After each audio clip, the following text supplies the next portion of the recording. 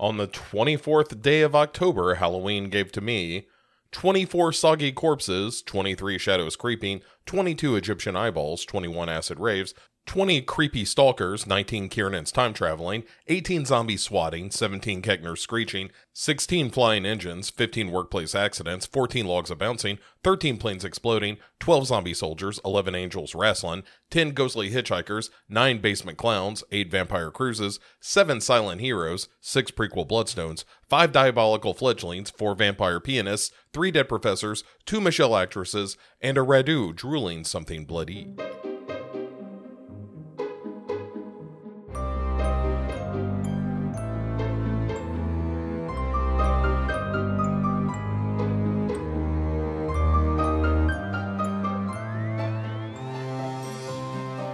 Hey there, folks. Welcome to the 31 Days of Halloween on the 24th of October. We have 1 week to go until the big day, and we're going to do one more trilogy of films, and that is, of course, Creepshow, if you saw the show title. We are going to do Creepshow, Creepshow 2, and Creepshow 3. I have yet to watch Creepshow 3. I hear it's terrible. Great. Let's explore that. We'll talk about that in a couple of days.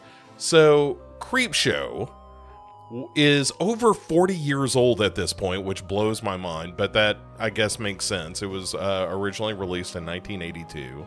Of course, all the stories written by Stephen King. It is directed by Papa Bear himself, George A. Romero. And it is, when I watched this, I hadn't seen it in a long time. And it might be a perfect movie. It's very silly, and intentionally so. That's not a knock. And even, let's take this just piece by piece. It starts off with the wraparound, which is Joe Hill of, Stephen King's son and horror author, all his own, Nosferatu, and so forth. He is a kid who has the good luck to have Tom Atkins as a father. Although this version of Tom Atkins, fairly abusive, like smacking his kid for having a copy of the comic book Creepshow, which is, of course, an homage to the EC horror comics, as all of this is. This is one big EC comic, which is one of the things that makes it beautiful and wonderful and all of that. And it is a pretty good wraparound. It's just Tom Atkins giving Joe Hill the business for having it, and then he throws it away, and then Joe Hill creepily looks at the window with a grin, and we see the Crypt Keeper equivalent, the Creep of Creepshow, an animatronic in the window like, hey, I got you, don't worry about it, I got your back, kid. And then he becomes an animated character, and we go down to the trash can, and the comic flips open, and we begin our movie. And the first of the stories is Father's Day, which is a good way to start, because it's probably, if not the most traditional, it feels like the most traditional EC horror comic story. And it's weird to see Ed Harris this young. And I guess he is in this largely because of the movie he did with George Romero. Was it Nighthawk? Something like that? Where it's people jousting on motorcycles and whatnot. I can't remember if that was pre this or post this, but around there. And it's the story of old Aunt Bedelia, who is sort of a matriarch of the family. She's very wealthy. But the reason that everybody in the family is wealthy is because her father was horrible and had a stroke, and Bedelia decides she's going to take care of him, or gets stuck taking care of him, is sort of how it sounds. And one Father's Day, he is being especially terrible. Oh, and also murdered Bedelia's would-be husband, the man that was going to take her away from all of this. And so one day, Aunt Bedelia, as the patriarch of the family, is banging his cane on the arms of his chair and saying he wants his Father's Day cake. Bedelia picks up a marble ashtray and brains him and kills him. And every Father's Day, she comes to the estate and has a few drinks by the grave, and then they all have a Father's Day dinner and go about their lives. And so it's Bedelia and her sister, and then the sister's kids, 2 kids, one of whom is married to Ed Harris. So there's 4 of them plus, and Bedelia makes 5 to have this dinner. And of course, at this particular Father's Day, the patriarch of the clan, Nathan Grantham, comes crawling out of his grave and gets his cake. And it is very traditional. The one knock I have is when Ed Harris goes looking for Aunt Bedelia and finds finds the grave of Nathan Grantham and falls down, and the monument starts to teeter over as if it's going to fall on him. He takes his sweet damn time in trying to get up. And of course doesn't ultimately get up. He gets crushed, but what are you going to do?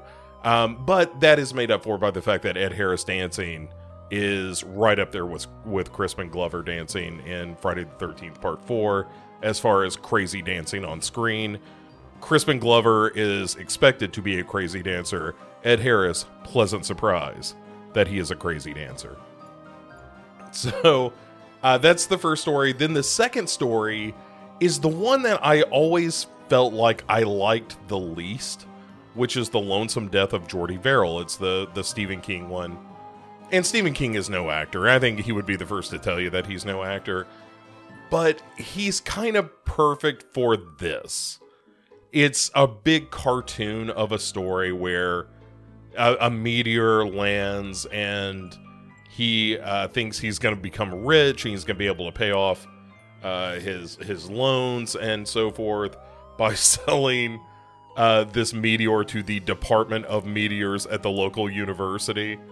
And in a hilarious daydream where the guy's like, whoever is heading up the Department of Meteors tells him, like, I will give you $75 for this meteor. And he's like, 200, my meteor, my price. And it's very funny. And Jordy Verrill is just a dumbass. Like, he refers to himself as a lunkhead, and he is. And anyway, the meteor cracks open, and it's got some kind of super plant inside that starts growing on everything, including him. And he talks about how his luck is always bad. And our ending, if you've never seen Creepshow, the ending of this story is Jordy Verrill, more plant than man at this point, saying that he hopes his luck is in just this once because he wants to shoot himself and put himself out of his misery, and he needs the shotgun to be loaded.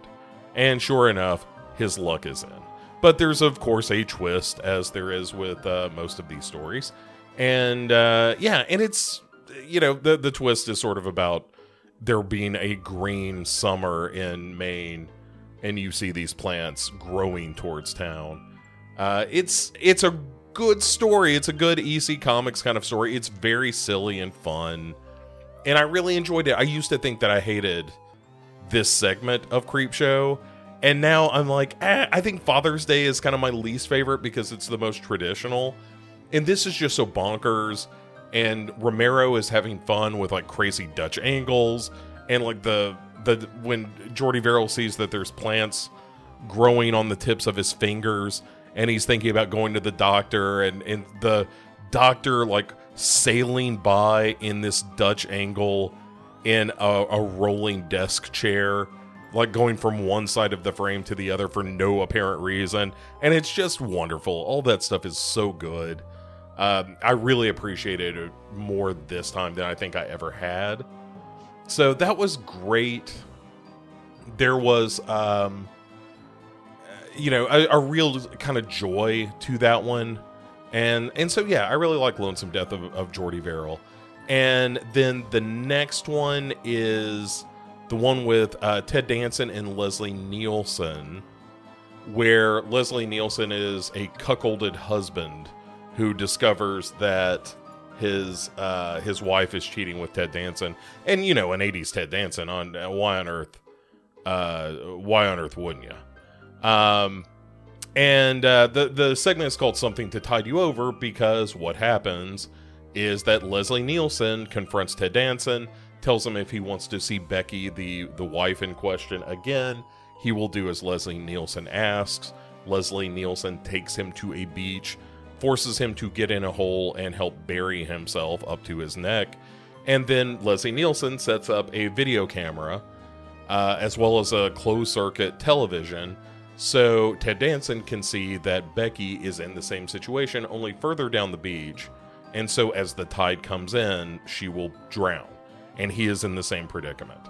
And before the water can cover him, there is a moment where Ted Danson looks at the camera as Leslie Nielsen watches the closed-circuit televisions from home. And Ted Danson tells him, like, I'll get you, Richard. And then there's a wonderful shot of Ted Danson completely submerged with his head, like sunk up to the neck in the sand, his hair floating around him. It's just a beautiful, like, EC horror comic shot, and it's wonderful. I love it so much. And so, of course, Becky and Ted Danson come back to wreak their revenge by taking Leslie Nielsen down to the beach, who is buried up to his neck, and it ends with him screeching, "I can hold my breath a long time," ha ha ha, which is the advice he gives them. There was also an alternate ending to this, and I can't remember if it was shot or not, but it's kind of the same thing, because as I said, his advice to Ted Danson is stay calm. You might be able to get out of this if you hold your breath. You need to hold your breath a long time.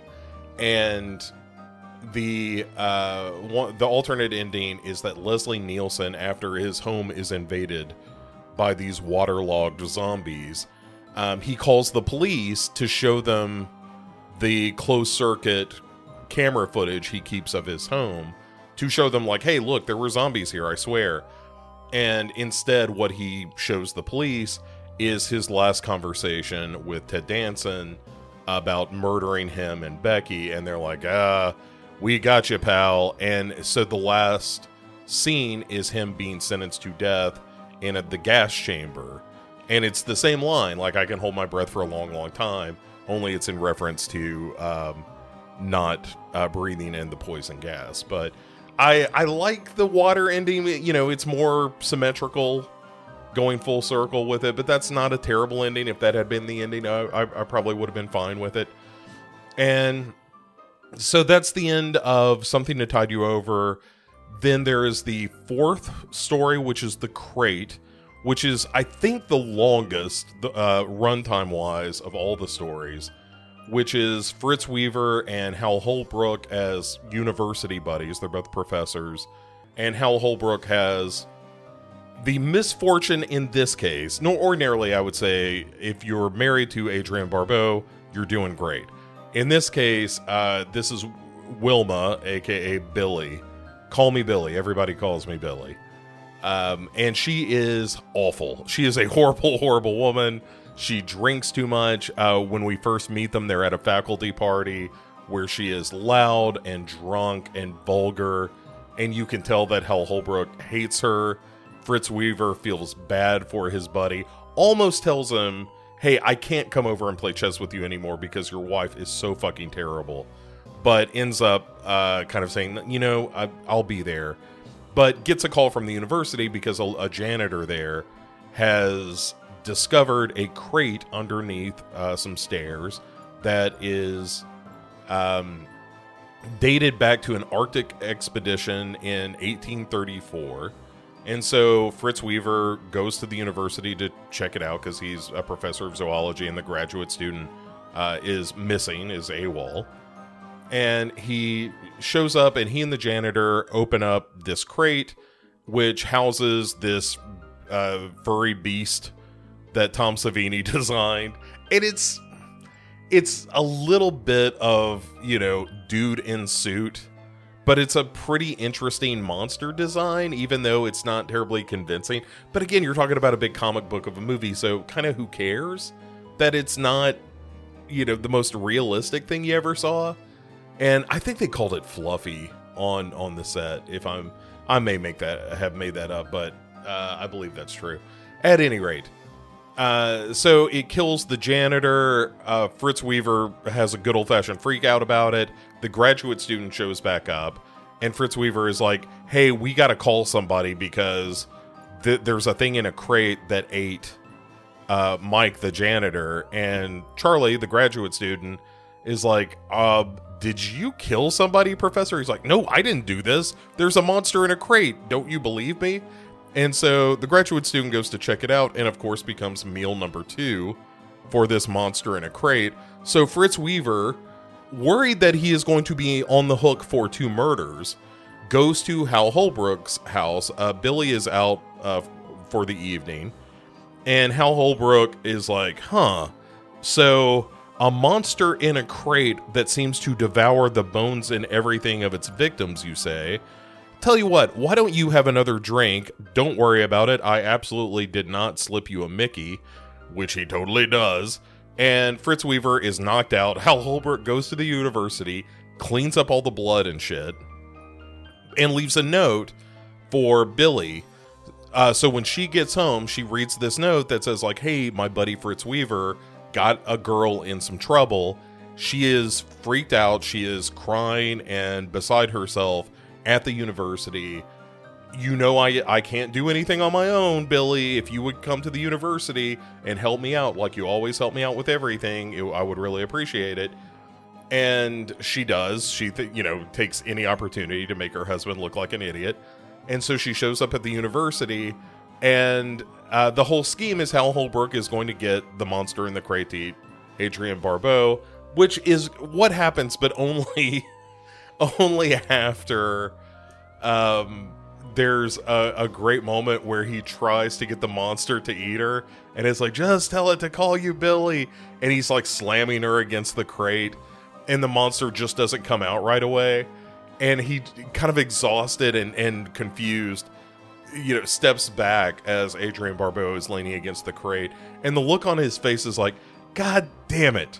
I really thought I was going to get rid of her this time. And Adrienne Barbeau is just giving him the business about it, too. It's so good. The crate is fantastic.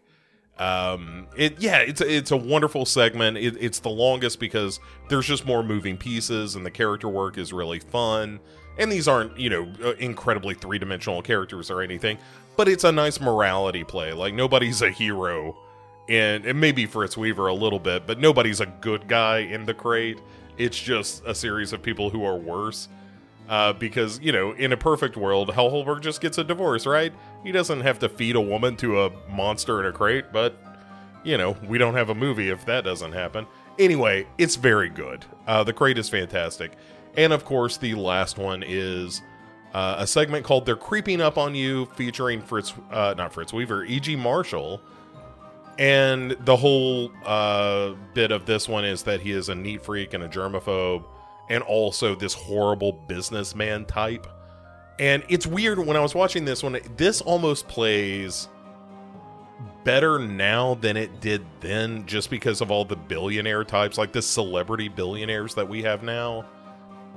And I think that helps inform this a little bit and makes it a little more of a little more potent of a commentary. And anyway, it's just him, because of this hostile takeover of a business, the former CEO has killed himself, and he's delighting in that, and has this phone call with the wife, and he's just like, hey, I don't give a shit about you or your husband. He was terrible at business, and fuck him, fuck you. The only thing I'm worried about is keeping all these bugs. I saw a roach in my sterile white apartment earlier, and that's freaked me out. And of course, like, roaches start appearing all over the place, and they're in his bed, which leads to the fantastic last shot of him lying dead in the floor of his pristine apartment. And you don't see a single roach until one crawls out of his mouth, and then they start erupting from his face and chest and everything. And it's gruesome and wonderful, and I loved it all. And then we get the tag on the wraparound which is Billy, aka Joe Hill, having ordered a voodoo doll from the issue of Creepshow that is thrown away.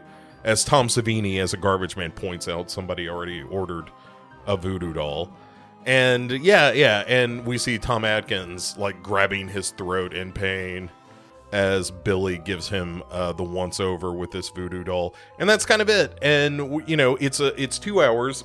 I usually have a rule about horror movies not being over 90 minutes as a rule, but when you're talking about 5 stories in an anthology, each one is less than half an hour. I mean, I'd have to look again and see where the crate falls, but even that doesn't ever wear out its welcome.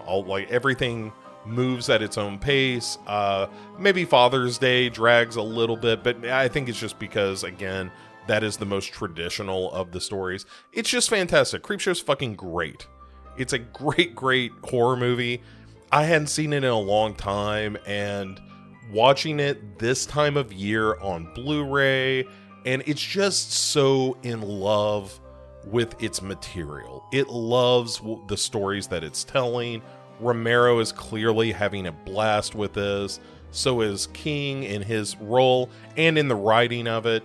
It's just like a perfect version of those EC comics. It's wonderful.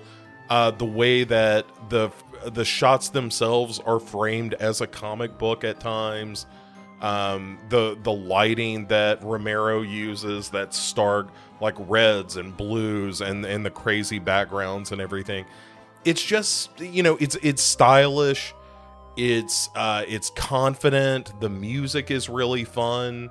The performances are great. Like, everybody's taking it seriously except for King, which, and the trivia says that Romero told him to play the role like Wile E. Coyote, and he sure does. But it's great. Creepshow's fucking great. But now on to Creepshow 2 and 3, and I know how I feel about Creepshow 2 at least, and it's not as positive. And I hear Creepshow 3 is a real disaster, so we'll see how that goes. But for now, folks, I'm in such a great mood because I watched Creepshow, and if you haven't seen it in a long time, or if you've never seen it, I'm leaving out plenty of detail that makes Creepshow wonderful. If you've never seen it, watch Creepshow. Creepshow is so good.